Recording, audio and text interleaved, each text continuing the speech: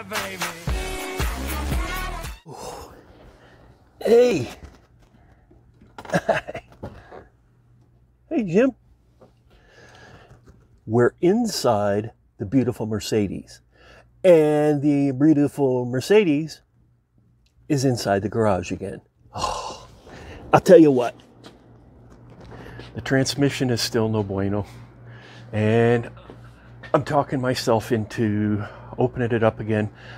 I've pulled the scan on it and it's indicating one bad solenoid out of the 8 that are on the conductor plate. And it's also indicating, and this is one that's gone back since the very beginning, that there's something wrong with the position sensor. And if you watched the last transmission video, you could see where I was putting it back together.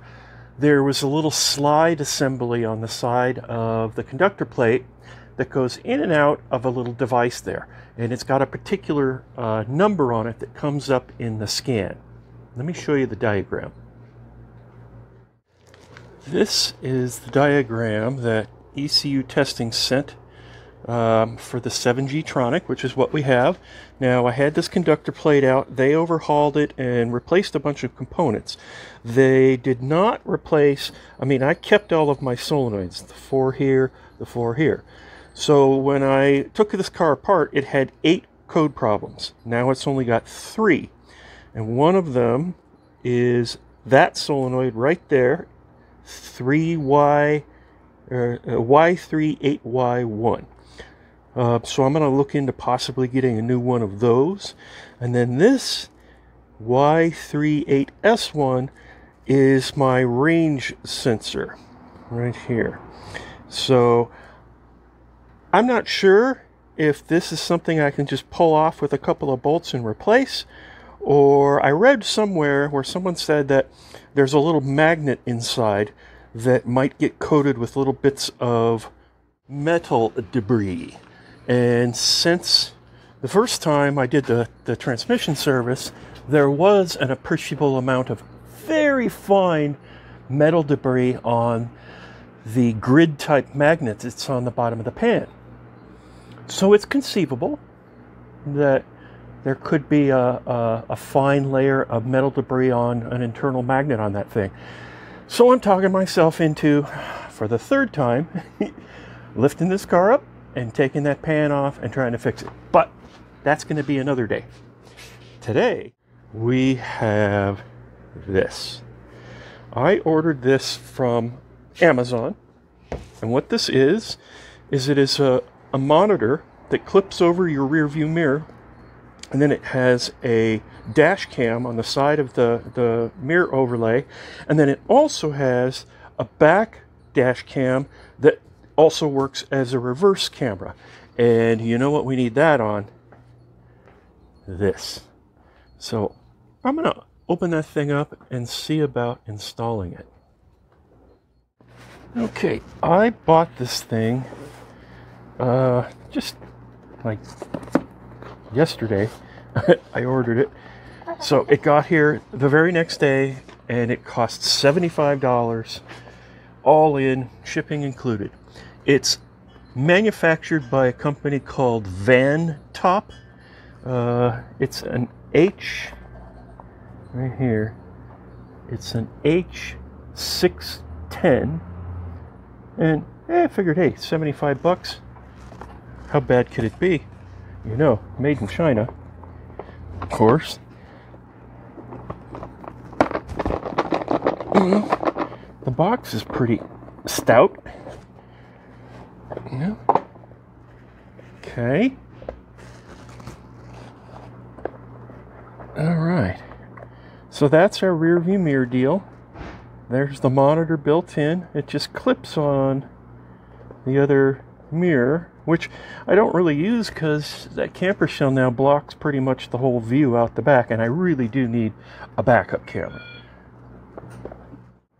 But meanwhile, it has a forward-facing, constant on-loop dash cam, so if I ever end up in a crash, I'll have something to prove it wasn't my fault.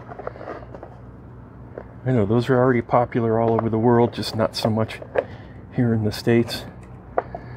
What else do we got here? Okay, there's our little backup camera. Oh, look at that little guy. Wonder where I'm going to be able to mount this without having to drill more holes. And it came with, it looks like a fairly long cable. And then power cord. What else we got here? Looks like the straps to hold it on. And a little doohickey to end up running the wires. Alright. Let's see how this will shake out. Oh, something else, huh? I'm putting in new seat covers. Really beautiful, aren't they? I even got a new steering wheel cover. I still have to do the one on this side. I'll do that in a few minutes, but let's see how this thing's gonna look in here.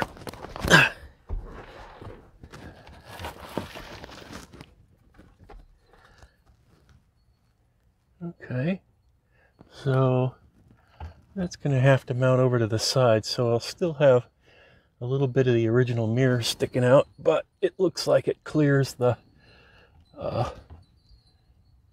it clears the visor, so that'll go right about there. That's pretty good. Okay, let's get on with it. Okay, well it went on pretty easy. It's just held on by these rubber strap things that go around the back and clip onto here. And I gotta wonder how long those are gonna last being exposed to the sun on the back there. I might have to put something else a little more, well, we'll find out. If they rot away in the next month, then I'll replace them with some wire or something else that won't degrade so quickly. But before I continue on, and I'm going to do a little test with all this stuff before I start running wires. I'm thinking I'm going to have to run wires underneath my my headliner or along the rubber on the sides here. Or before I start doing all that crazy installation, I'm going to just do a real quick mock-up with all the wiring and do a test. But first, I'm going to change out my seat here.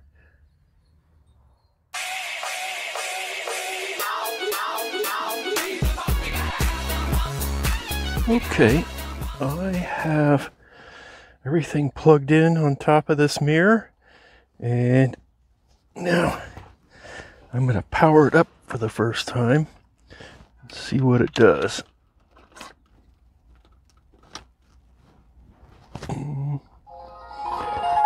Oh boy.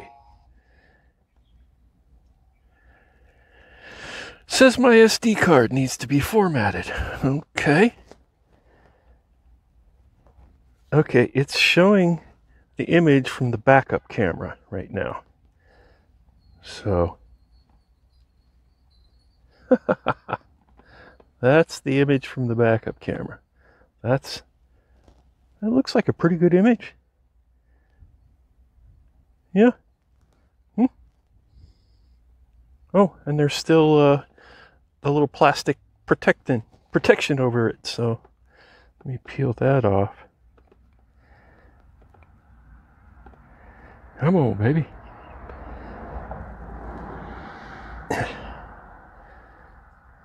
Okay. Oh yeah, that cleaned it right up. Okay. So this will be a good backup camera. And let's see, how do we... It's a touch screen.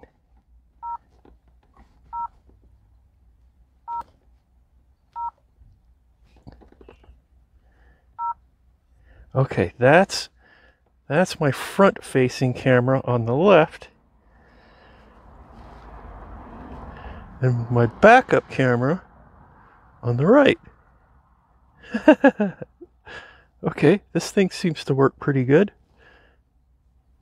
All right. I think I'm going to go ahead and install it.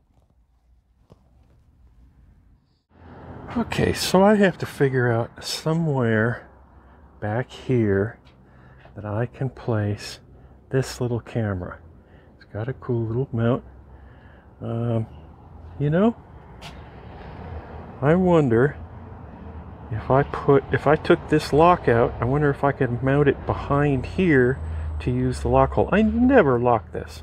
No one's going to steal this tailgate with all of this damage and all of these screws, all of this. So I don't think I can ever remember locking this in the 21 years I've owned this truck. So maybe that's the hot ticket. I need to open this up and see if I can actually mount this behind this lock.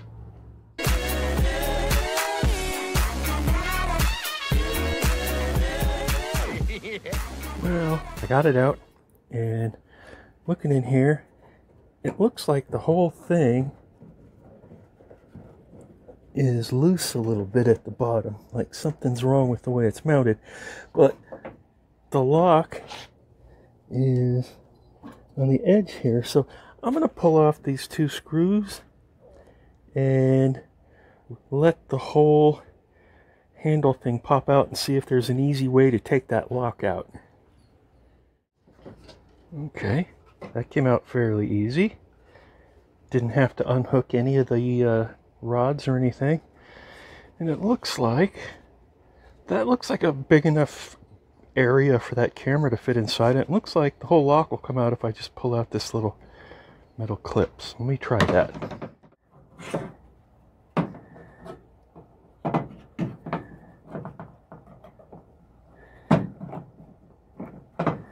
Yeah, it's coming out pretty easy.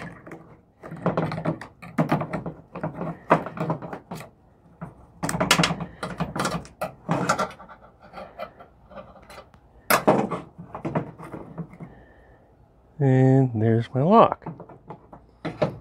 Let me see if the camera will fit. Okay, got my little camera. And